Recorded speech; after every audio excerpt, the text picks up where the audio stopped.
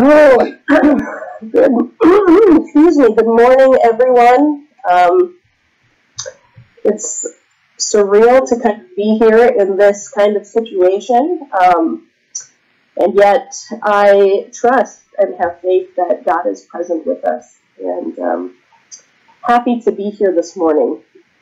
So, I have a question, and you can raise your hands in your homes if this describes you as well. But is anyone else feeling a little bit scared right now?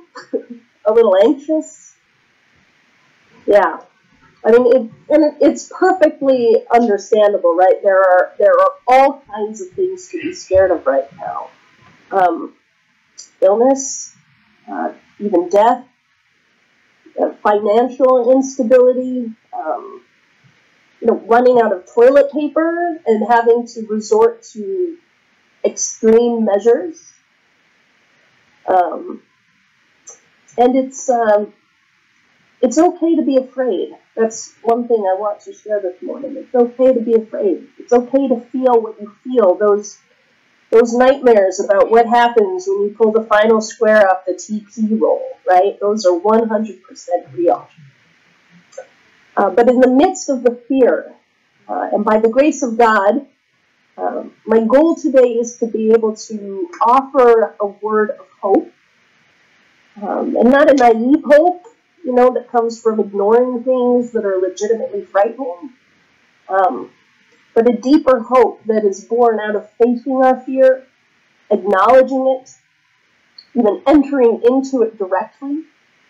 And so today, together in the virtual company of friends, I invite you to enter fear directly with me and see what's there.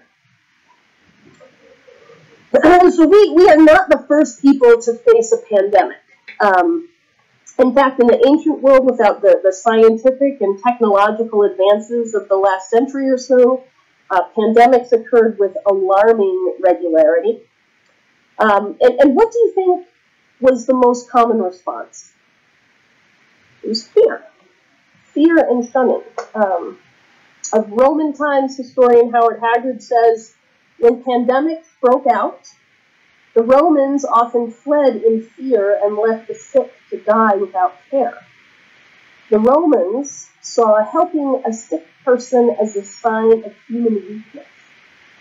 So sick people were often ostracized, they were stigmatized, they inspired fear and hatred. They were avoided, left to themselves because they were seen as weak or dispensable.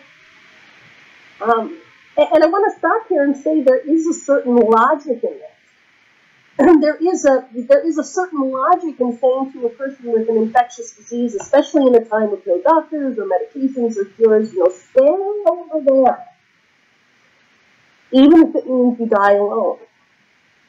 You could almost even make a moral case for it if you were trying. You could almost even say, we have to operate on a principle of the greatest good for the greatest many. We have to sacrifice the weak for the benefit of the rest of us. It's unfortunate, it's sad, but as a society, our survival is at stake, and it's a terrible and difficult call we have to make, and that's what we have to do.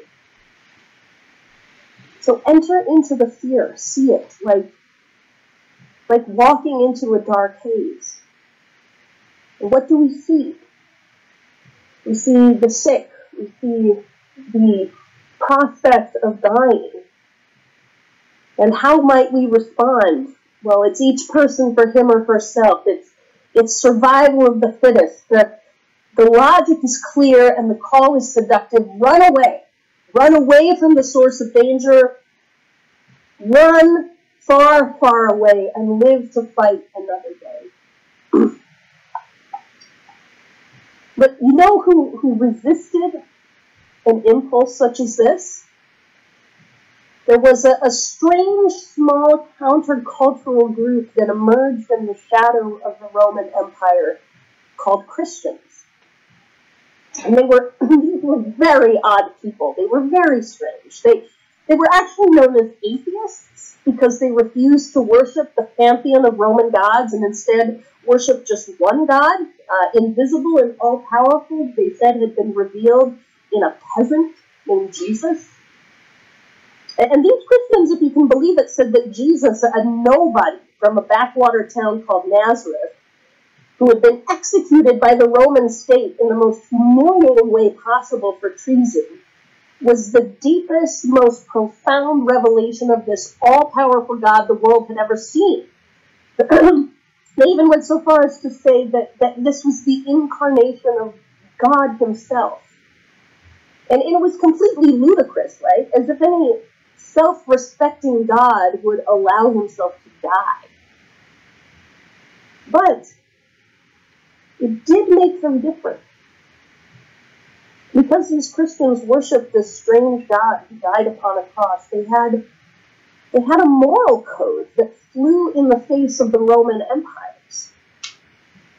And when pandemic struck, instead of running away from the sick and the dying, they ran toward them.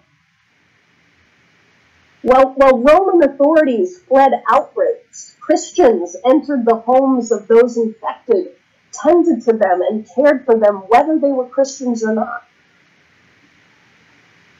They entered the fear, the dark, terrifying haze. And you know what they saw there? They saw Jesus. They saw Jesus himself. They saw Jesus in the faces of the sick and dying. They saw Jesus in the bodies of the infected. They saw Jesus in the most vulnerable, the most reviled, the most feared. And they entered the fear, and Jesus was with them there. And because he was there with them, they didn't turn away. And you know what came out of that? So modern nursing and hospitals owe themselves to the radical ethic of care embodied by these early Christians. Without them, we would not have our modern healthcare system. We would not have the inherent value of every life as a principle our society attempts, albeit not always successfully, to honor. And another thing happened. Even though some of these caregivers died as a result of their selfless ministry to those most vulnerable, Christianity spread like wildfire. People were astonished at the depth of love that could produce such radical care, and they wanted to be a part of that. They saw the beauty of a life lived for the sake of the neighbor, and they wanted that for themselves. So this Lent, we've been exploring and talking about everyday gospel rhythms, in which we explore ways we live out our discipleship to Jesus Christ each day. And today's rhythm is blessed. As Christians, we are blessed to be a blessing, and we both receive blessing from others, and we share it. But the question I want to ask you today is what is the nature of this blessing? What is the nature of blessing? And we might be tempted to think of it in material terms, wealth or prosperity or health, and these are blessings indeed. And to the extent we have them, we are called to share them. But the heart of Christian blessing is much more radical.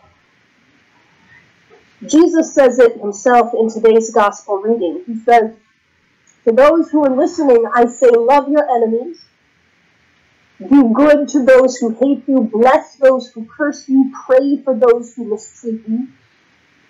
Because it's easy to love and to do good and to bless and pray for those whose existence is convenient to us or who benefit us in some way. But Jesus reminds us that this is inadequate. He says, if you love those who love you, what credit is that to you? If you do good to those who are good to you, what credit is that to you? And if you lend from those from whom you expect repayment, what credit is that to you? He says, even sinners do those things. But love your enemies. do good to them, lend to them without expecting to get anything back. This is what it means as Christians to walk in the everyday rhythm of bless. To bless the people who don't deserve it. To bless the people who can't pay us back. To bless the people who don't contribute to our economy. To bless the people who are sick or might otherwise pose a threat to our physical or financial well-being. To bless those most on the margins, most unable to care for themselves, most hated, most reviled, most feared, just like those early Christians cared for the sick in the time of pandemics, even at great personal risk to themselves.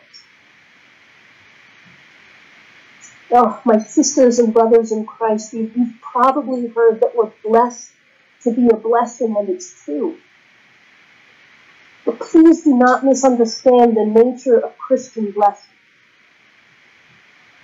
A blessing is nothing more or less than that which occurred in our baptism, when we were baptized into the death of Jesus Christ, in order to be raised to his new life. Our blessing, therefore, is to daily die to ourselves and to our own self-interest so that we can run toward our neighbors, especially the most marginalized. For so did Christ. Does it sound scary? Yeah, it is scary. But the truth is we're already here. By virtue of our baptism, we have already entered into fear, into death itself. And here we have discovered the most glorious secret. God is here with us. This is the meaning of the cross of Jesus. And during Lent, as we journey toward the cross together, there is no better time to remember it. And so, please, I beg of you this morning, always remember, during this very difficult time, when we stay home to avoid spreading the disease to others, we are blessed to be a blessing. And Jesus is there. When we worship online to show solidarity for those who are most at risk, we are blessed to be a blessing, and Jesus is there. He is here with us on this live stream. When we find ourselves in the midst of sudden unemployment or economic disruption because businesses are closed in order to preserve the lives of others, we are blessed to be a blessing, and Jesus is there. In the doctor's offices, in the emergency rooms, in the ICUs, in the drive-through testing centers where brave women and men put themselves at risk every single day. We are blessed to be a blessing.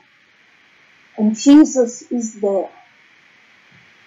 When a delivery driver brings food, when a grocery store worker restocks the shelves, when a caretaker looks after children so that essential workers can work, we are blessed to be a blessing. And Jesus is there.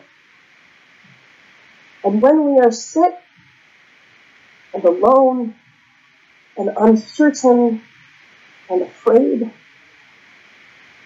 we are blessed to be a blessing. And Jesus is there.